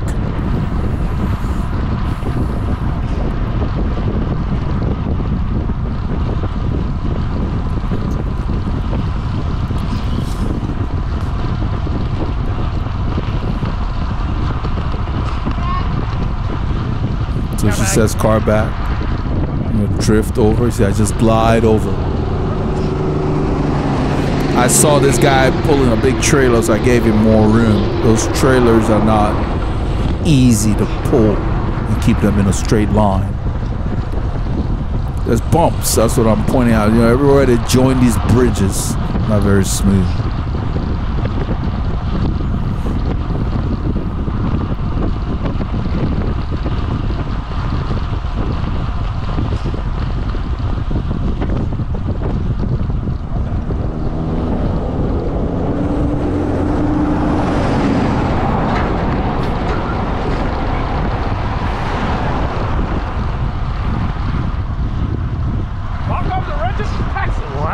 There's a Richards city line, city limit sign. Look at that sky. It's beautiful. Wow.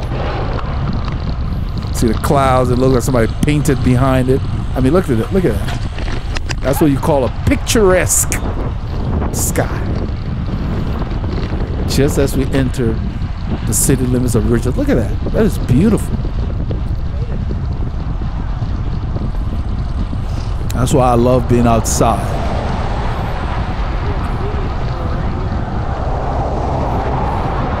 Yeah, Richards seemed busy for some reason.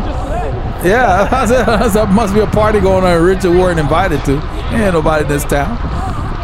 They're going through. There's another place called Shiro north of here that we visited before. It's even smaller than Richards.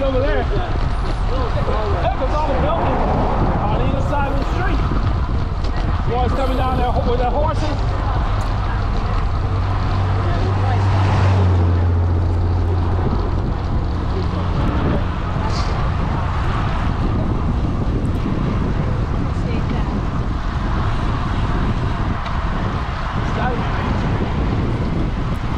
We're rolling down Main Street. That's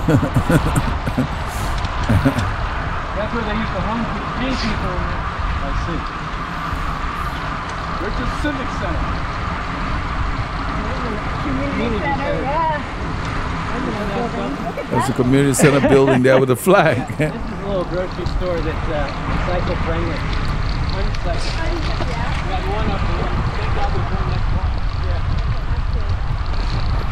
They have two stores here. This is there's a small grocery store, and then there's another one. We're going to the second one. The second one's bigger. You got a place to sit. They almost have like a little eating area, a restaurant. He said fixer up. I said with a tear downer. The buildings collapsed. There's a lot of abandoned buildings within view of this road.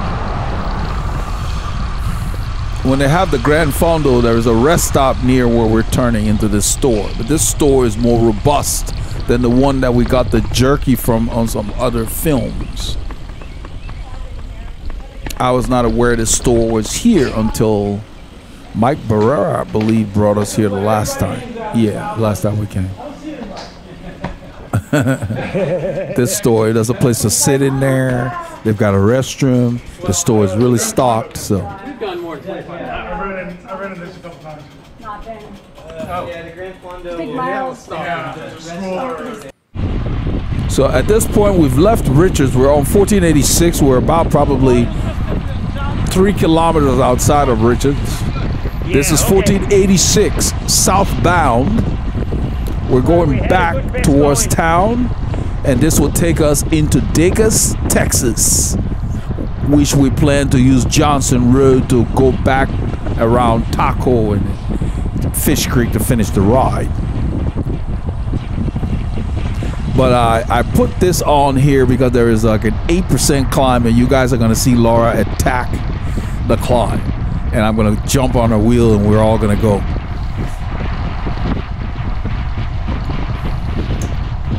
And so after she does that attack, of course, you know, Thomas is gapped, so she drifts back to ride with Thomas. We keep riding because once we get going like that, we just kind of wanted to keep it going.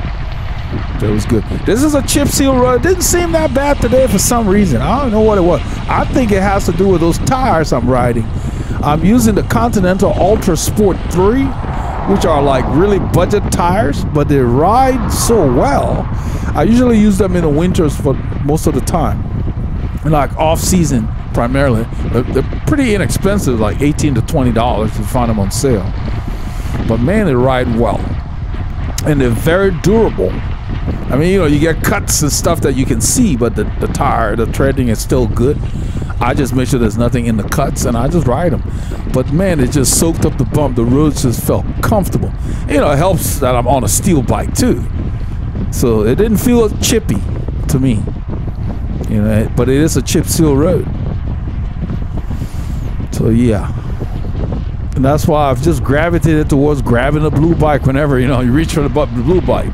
The titanium bike is there, but the blue bike just seems to talk to me more. Hope it makes sense. The steel just gives me better feedback. I know where my tires are, so I would compare my steel bikes to like the feel of a BMW, and I would compare the titanium to more of like an exotic car, like, you know, something that's pricier but doesn't really have transfer the same road feel like the Bimmers do.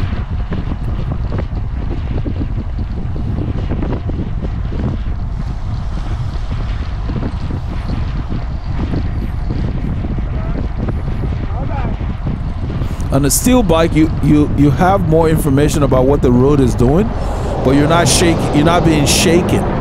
There's not a whole lot of vibration. You're not bouncing around. Everything just is absorbed to where you have a lot of confidence when you're cornering, descending, you're just kind of rolling along, and it's just a joy to be on the bike. I'm gonna go around Thomas here. He starts to fall back, but I'm just gonna give him my wheel. I'm not gonna climb very fast because these guys are pulling away. This is a slight grade. I don't think it's more than 2%, but he's at his limit because we've gone so much further than he has in his training, and he really just wanted to kind of come along. Hey Mike, if you guys are going and he falls back, go ahead and finish the hill before you stop, so that way you get to work. So I'm letting them know, you know, go ahead, finish the hill. If you're going to regroup after the hill so everybody gets their work in. Because he's holding his own when the road is level. But once it goes up, he can't carry himself.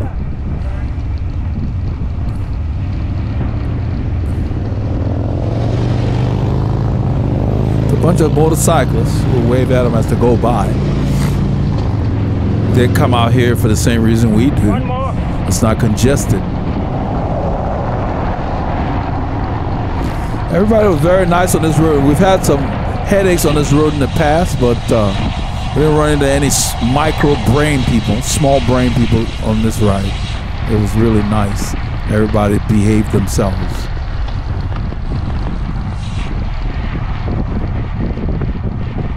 As you can see, we're about the business of riding. We're not messing around on the road.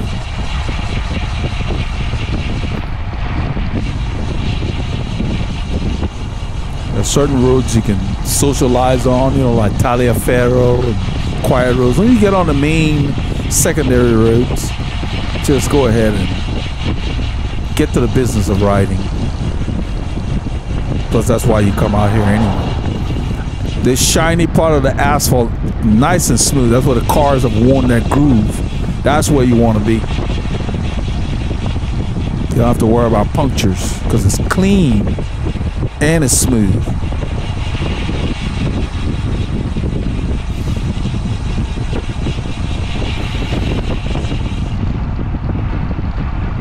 This is where Laura goes. That's the 8% climb. I had told her about the climb and I pointed it out when it got there. And so I saw her go and I'm on her wheel. And John Mulberg is on my wheel, but Mike was taken by surprise. So he's gonna stand, but we're going so hard. You look at my watts. I'm holding 500 and something watts this whole time. That's not easy.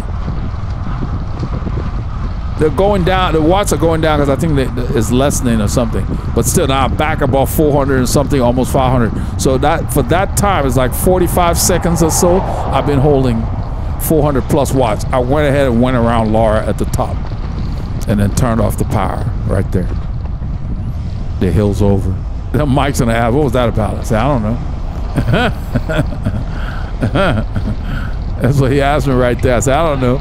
And then we're gonna continue. I'll go ahead and slip behind Mike as they come by. So you got to be able to go hard and recover. I got up to like 164 beats, my heart rate, you know, but I was holding 500 and something watts. I said 400 plus for almost a minute, you know, 45 seconds or whatever. I've never really timed how long I can hold them. I just ride and do what I need to do, but that's kind of nice to see here. We were going for a while.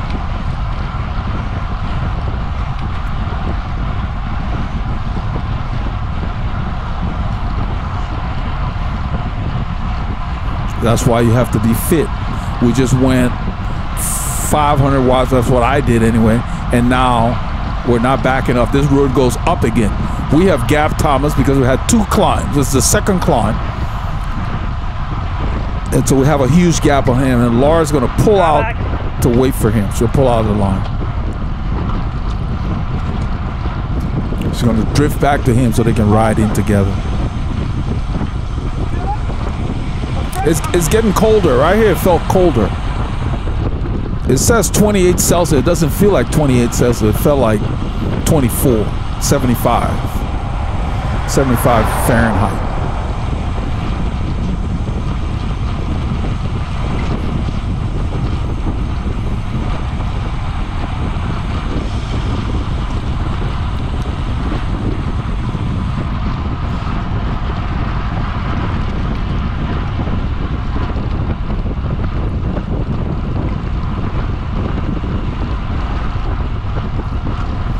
What I did notice on this ride, I told Paul about it, we got the Dacus quickly.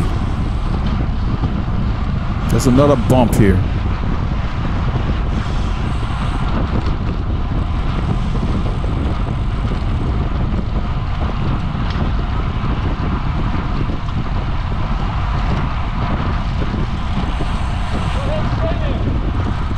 So Laura's pulling out. Mike said for her to stay there, but she said, "Nah, I gotta go get back to Thomas." And so we're just gonna keep going. And we'll figure that we'll regroup in Dacus.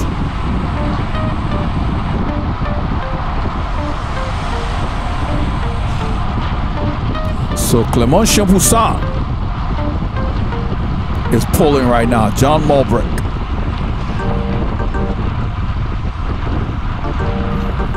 So if you can't go very hard and then sustain this, you would have a problem in this situation where we blasted that long climb and then the group never slowed down.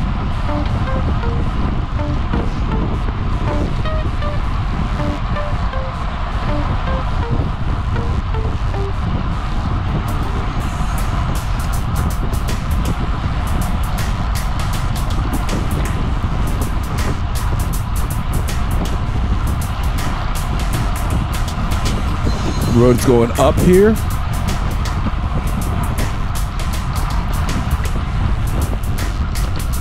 Probably 2 to 3%. It says 2% there. So it's a tough stretch after that 6 to 8% climb. We've had 2 successive climbs.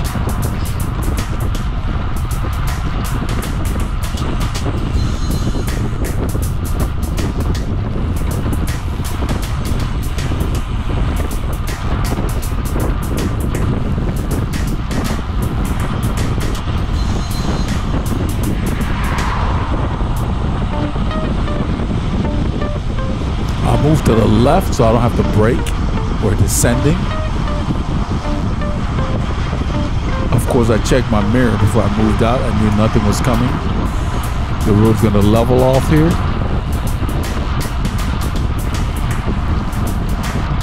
So as you notice, what I'm just soft pedaling or putting power down, I'm not moving around on the bike. I'm already where I need to be, and I just pedal. If you're having to move around and you don't like where you're sitting on your saddle, then you need a fit check.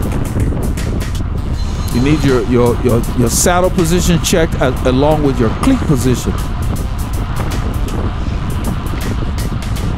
You shouldn't be looking for a place to sit. You should already be where you need to be on your saddle.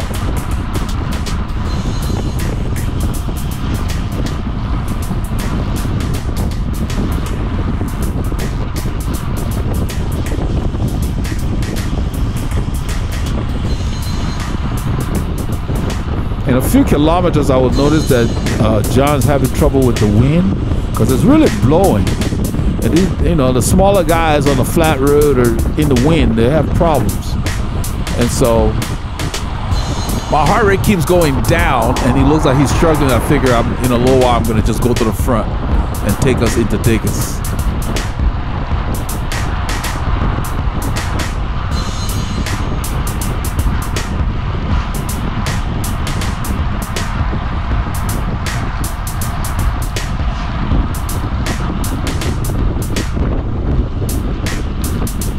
See my heart rate 115. It's dropping because I'm sitting in the draft. I'm very close to Mike's wheel. It's actually dropped below 110. It's flickering back and forth. I actually ended up grabbing the belt thinking it was malfunctioning. I was like, this is too low. But you can see the watts are light.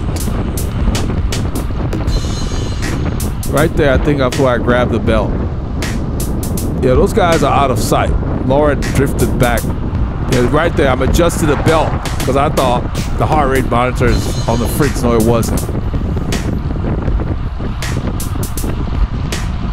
I'm gonna go to the front. John's having challenges in his wind. I just slip in front of him. I put my head down, look at his wheel, and just slip in front of him so he can sit in the draft. Now my heart rate went up 10 beats. And I think I end up getting it around 140 something. I want to keep it up there. So sometimes when I'm training and I come to a red light, if there's an option to do a loop around so I don't have to stop at a light, I do that so I can keep moving so my heart rate doesn't drop too much. Especially on shorter rides. I don't want my effort level to get too low.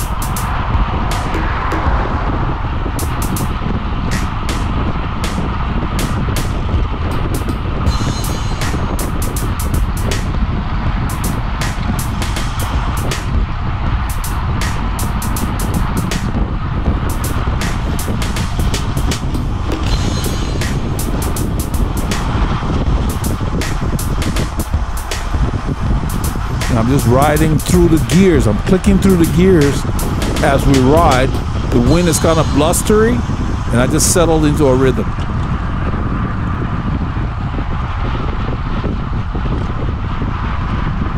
The road goes up here a little bit. Probably not more than 1%, just a slight bump. Yeah, it says 2.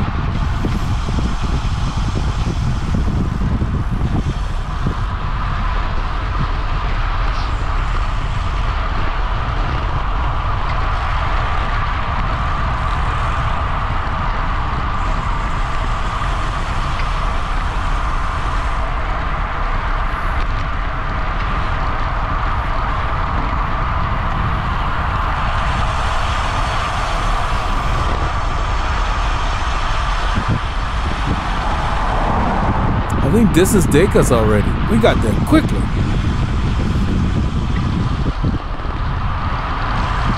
And Paul would tell us it's Dacus. We call it Jorge. Jorge is the name that I think is the owner of the store. Here's the Jorge. So I don't know what you all did, but this is part of what we did on Saturday. Remember, get your K's in and keep all the doctors fired.